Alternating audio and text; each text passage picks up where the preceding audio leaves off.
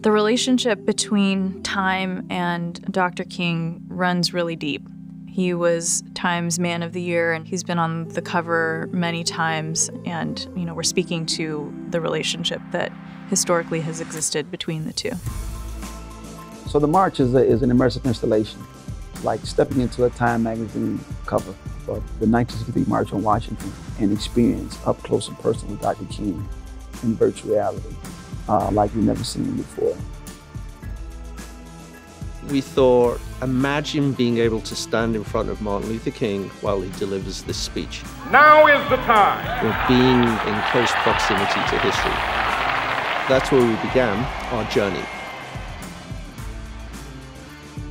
Right now, there is nothing like this in VR. The pinnacle of the challenges is the creation of Dr. King. To have it feel like you are truly looking into another human being's soul is very, very difficult. But I really wanted to try to push that boundary and make a big jump in the industry towards realism with virtual humans. To create a new blend of technology that allows us to do something that is as real as our digital humans for feature films in real time as well for things like VR. And I think it's going to touch a lot of people out there in the country. And that's the intention. And molehill of Mississippi, from every mountainside.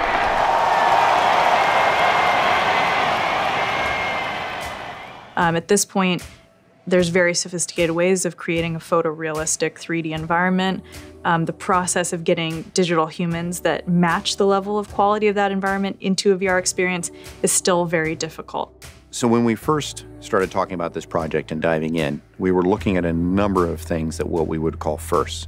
The special task we had on hand for Dr. King was creating not only a realistic digital human in VR, but also historically accurate to a specific time. And that time is 1963, on the day of the march. The process of creating Dr. King requires a bunch of different teams, a lot of disciplines.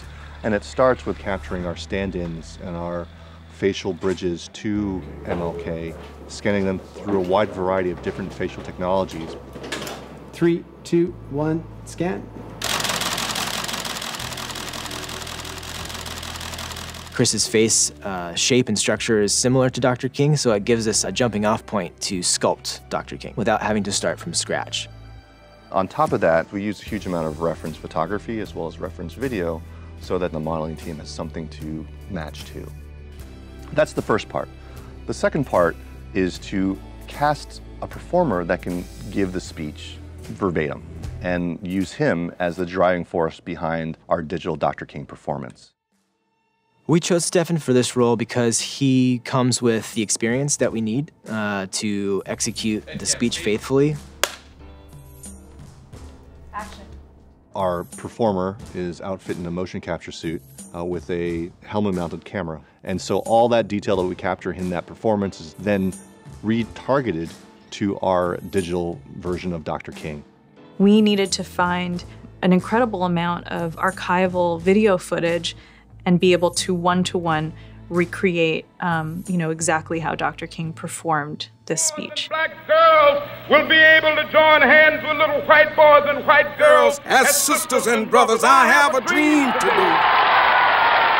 And so from that point, with the reference, our animation team is able to go back in and add those extra little bits that make him him. The human face is amazingly complex. There's a lot of subtleties to it that people don't realize. The little nuances, the lip curls, the blinks, the way the eyes just look left and right. But facial tics are just one thing. The other thing underlying that is how blood moves. Part of our capture system allows us to check and see how blood moves across the face. And we have to add that in our digital performance to make sure that the emotion comes through. The really detailed and nuanced work equates to this experience that is very singular and new in terms of a viewer's understanding of what that speech was.